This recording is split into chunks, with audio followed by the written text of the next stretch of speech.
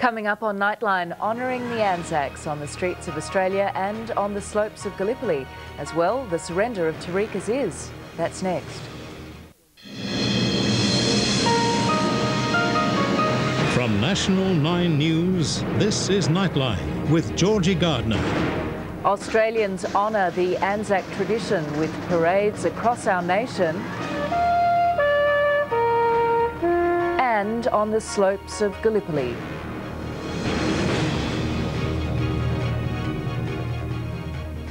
Good evening. Also in the news, the frontman for Saddam Hussein surrenders to coalition forces. It's been that day on the Australian calendar that begins with the bugles, then progresses through the long-remembered marching tunes along the streets of towns and cities, eventually reaching the clubs and pubs for the reunions of old mates. Damien Ryan has our report on Anzac Day across the nation. It may not be our national day, but honouring the Anzac legend takes pride of place on our calendar.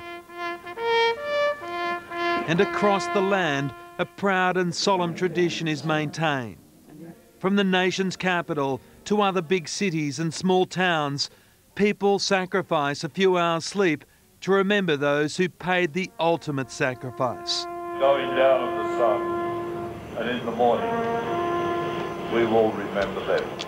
In Sydney, 12,000 gathered for the dawn service. 88 years ago, nearly the same number of young Australians died at Gallipoli.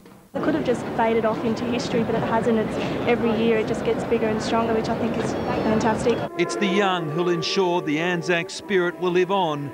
At Adelaide's service, more than half the crowd were aged under 20. Likewise in Perth, a new generation embracing the past. Well, my brother, he's actually serving at the moment, so it does give it added weight and does probably make it a little bit more emotional. And it was not long before emotions spilled out onto the streets. And for the first time, there is no living link to that landing on Anzac Cove. All the original Anzacs, 50,000 and more of them, are gone. And all but 8 of the 300,000 who served in World War I have died. At 104, Marcel Coe was the only one on parade today in Sydney. You feel like a hero, Marcel? Oh, no, no such thing as heroes. In Brisbane, another veteran, Ted Smout, defied frail health to back up yet again. We love him. Look at him. He's so cute.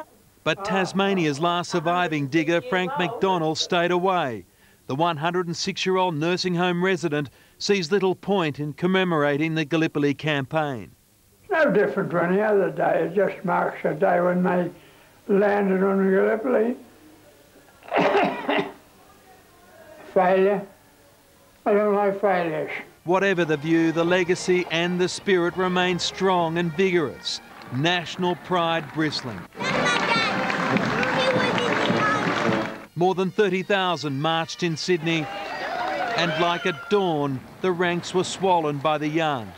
All those people who fought in World War I and II, and at the moment we're in Iraq. In Canberra, Prime Minister Howard also used the occasion to remember those in the Gulf.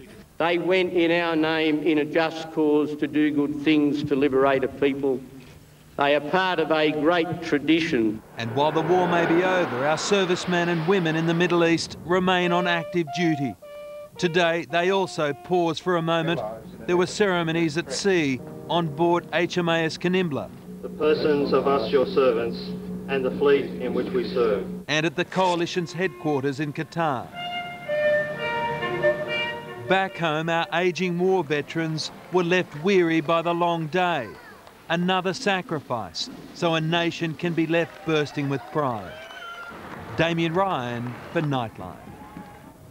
At Gallipoli, where the legend was born, thousands of Australians and New Zealanders made the pilgrimage for the dawn service.